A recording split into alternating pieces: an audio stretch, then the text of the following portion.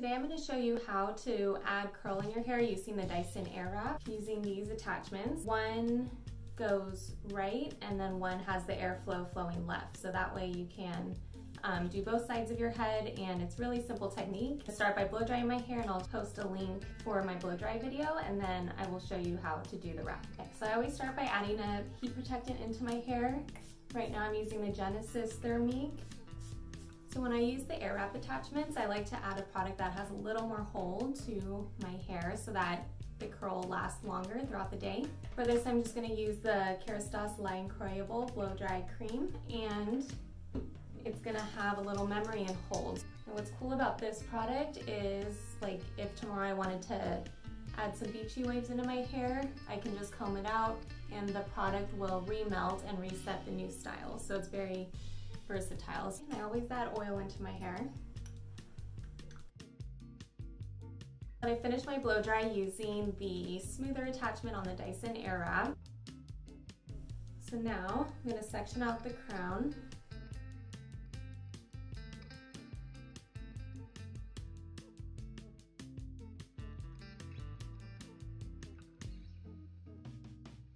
Now that my crown is sectioned out, I'm dividing my hair in half, pulling it forward, and I'll start with the left side.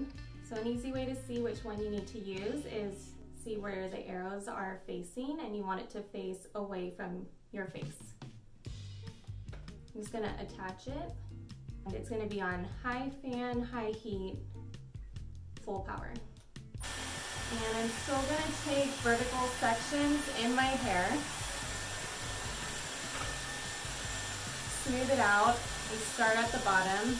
I like to wrap it a little bit to give it a head start, and then just pull up.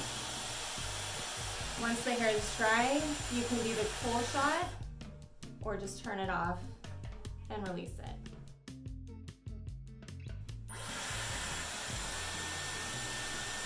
Wrap the ends, let it go, and just pull the Dyson towards your scalp.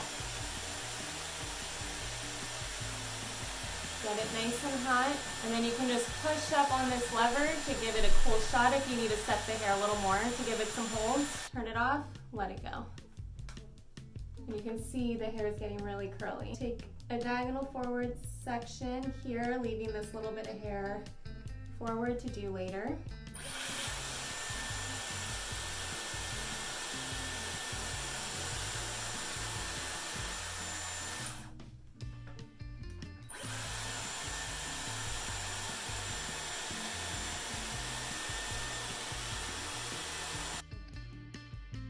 So I've applied the other attachment, and you can see the arrows are now facing this way, away from my face. Start by taking a vertical section in the back. Always keep this Dyson Airwrap facing up.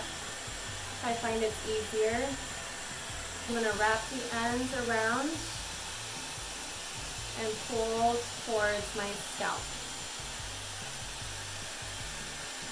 Give it a cold shot, and then release the hair.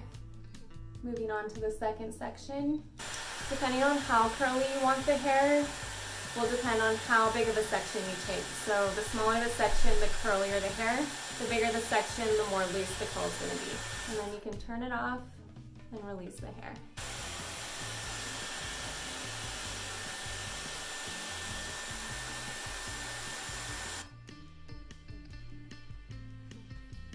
I'm taking a diagonal forward section on the right side.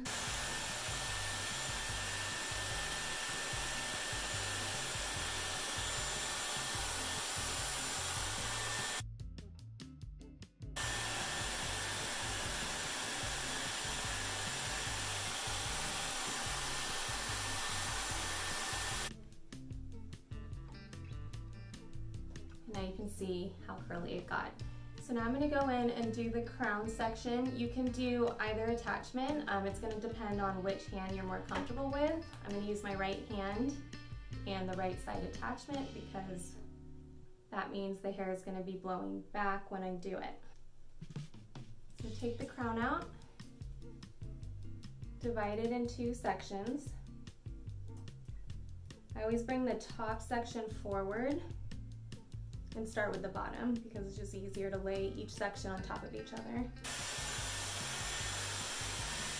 So same thing, wrap the ends and then just pull it down towards your scalp.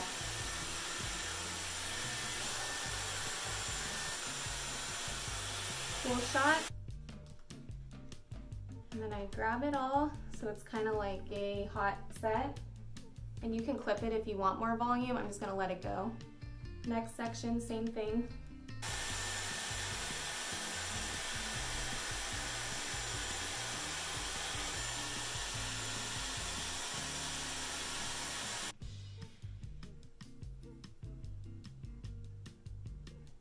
Just release it. So after you're done wrapping the hair, it's gonna be kind of loose, kind of all over the place. And all you have to do is shake it up. I'm gonna set it with some hairspray. This one's extremely light, so I'll still be able to brush through it. It's not gonna be really hard. I like to do it at the crown to make sure it doesn't split. Another cool trick I like to do is spray my fingers if I have anything around the face. And there you go, beautiful blowout.